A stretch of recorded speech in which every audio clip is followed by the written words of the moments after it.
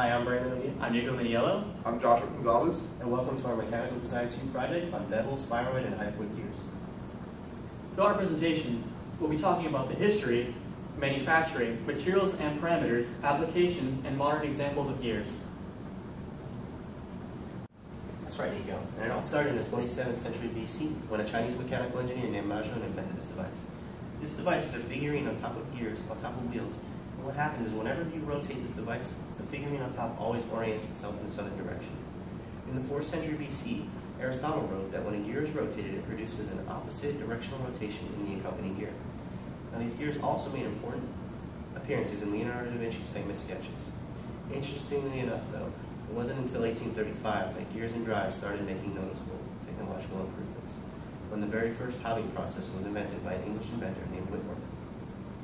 Now here we have is an overview of the different types of gears we're going to cover. The first thing we have is a bevel gear, which is gear working another gear at an angle to it by means of bevel wheels. We also have the hypoid gear, which is, the difference is the teeth engage with a spiral pinion mounted at right angles to the wheel's axis, and it has non-intersecting shafts. The third thing is a spiroid, which is similar to a hypoid except that the gear mesh is more gradual due to the conical surface of the gear. To expand upon what Brandon was saying and serve as a bit of a visual aid, we're going to show you these diagrams. If you look over here, you'll see the hypoid gear, and right above it, an image of the spiroid gear. Also at the top right up here, we have an image of the bevel gear. And now we're going to go to Nikko to talk about the manufacturing process. Thank you, Josh. The American Gear Manufacturers Association sets the standards for all gears. Two manufacturers which use these protocol is the Griffin gear and Arrow gear.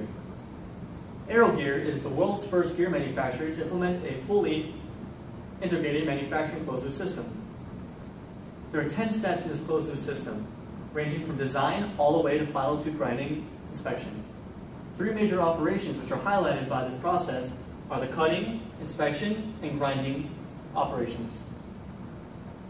Arrow gear has many other machines in their facilities. The ones mentioned before, as well as turning, broaching, and industrial welding. Now to Josh for some applications. So before going into applications, you first need to consider the parameters you're going to set for the gear. Beginning with what kind of gear you're going to make. Next with how are you going to machine the gear. And then lastly, what kind of accuracy does the gear require for the job that it's doing. The AGMA ranks the gear quality on a scale from 3 to 15, 15 being the highest, 3 being the lowest. Of course, there are also important qualities that stand with the gear, like the weight, the dimensions, the speed, how much stress it can withstand, the noise it produces, and how much shock resistance there is. To elaborate on the materials, Brandon's going to come up. Thanks, Josh. Next up, we've got materials, and I'm going to focus on metal specifically. First, we have cast iron, and it's good because it has good wear properties, it's excellent machinability, and it's easy to fabricate more complicated designs out of. After that, we've got steel, which is a bit stronger than cast iron, and it's highly resistant to wear by abrasion. After that, we have cast steel, which is similar to regular steel, except that it's even easier to fabricate more complicated gears from.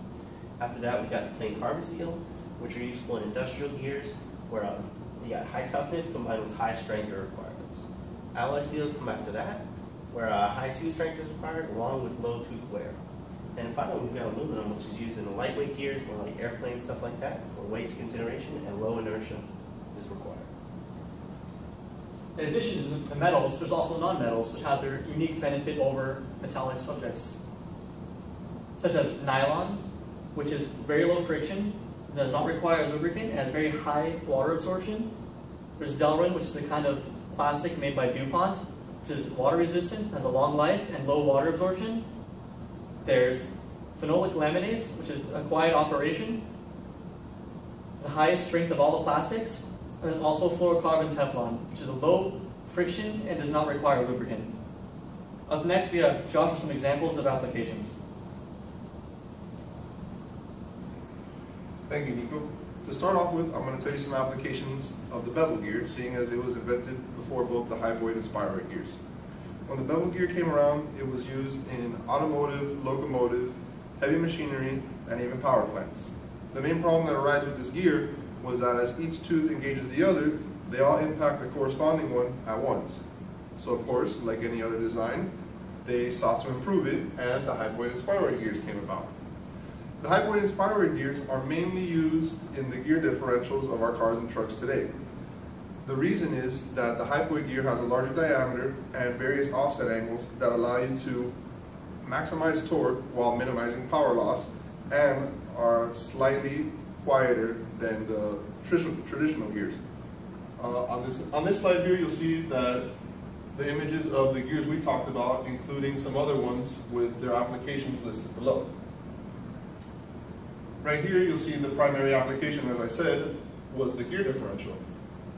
This gear differential, the main purpose it serves is that it makes the outer wheels of a turning vehicle spin faster than the inner ones so that the turn is better. And that concludes our presentation. I'm Brandon O'Neill. I'm Nikko Miniello. I'm Joshua Gonzalez. Thank you for your time.